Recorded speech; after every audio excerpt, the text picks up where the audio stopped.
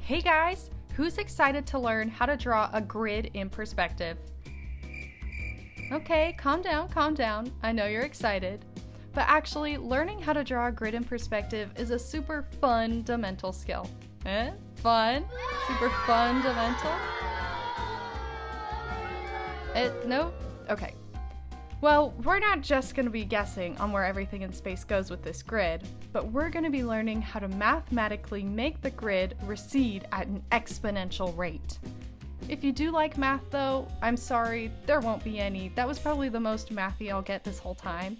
It's just that the technique we're using is going to make the grid perfect, without the use of a lot of numbers.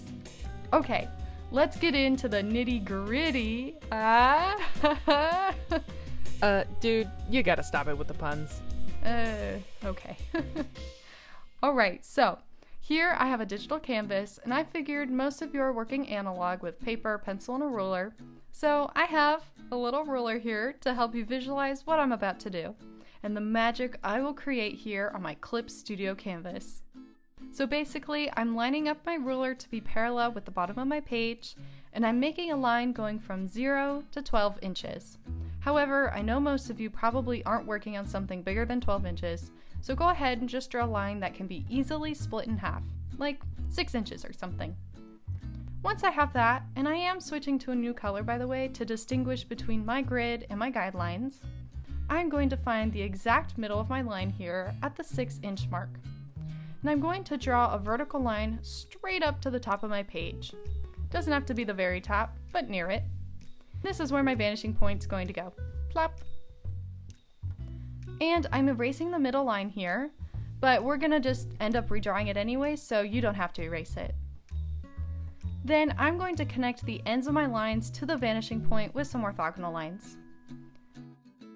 And now I have a big triangle. Yay!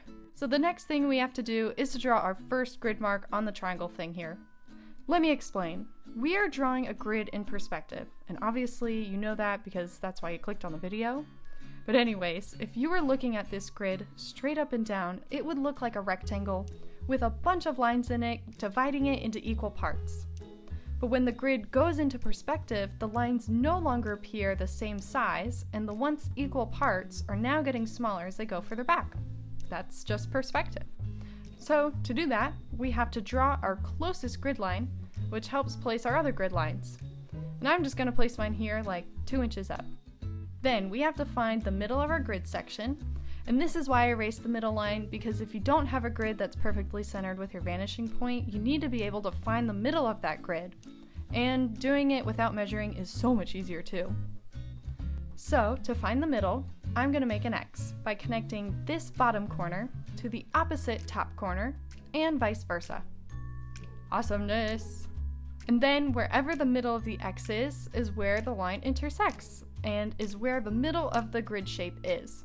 So I'm going to redraw that middle line, and yours should match up perfectly, I hope. Okay, here comes the rule or pattern to our grid. If I know this bottom corner and this bottom corner, and I know where the middle of the grid is, then I know this top corner and this top corner. Little confusing? Yeah, let's put it into action. So if I know this bottom corner and the middle, which is now going to be this intersection here, and if I know the other bottom corner and the middle, then I know this top corner and this top corner. All I have to do now is to just connect the top corners together with a horizontal line. Whew, broke a sweat with that one. But yay! This is the basic pattern to making grids in perspective. And practice always makes perfect, so let's do a few more. Starting now from the next grid corner, not this very bottom one we've been working on, but the one above that, I'm going to connect the corner through the middle point and to the orthogonal line. Same on the other side, going to connect the bottom corner through the middle point and to the orthogonal line. And then a horizontal line connecting to the top corners. Yes! See how it's getting a little smaller each time we do this? That's perfect. I'm also going to add some vertical grid lines. So every 2 inches for me, I'm going to connect the bottom to the vanishing point. I'm going to keep going until I don't want to any longer, or until my lines get too thick that it just becomes a big mess at the end. And I suggest you do the same for practice. And once I am all done with drawing my grid, I can erase the rest of the orthogonal lines up here. And for funsies, I'm going to draw a little room, so you can get a real sense of why grids are super duper important. Little door here, and I'm using the grids to line up the door and its width.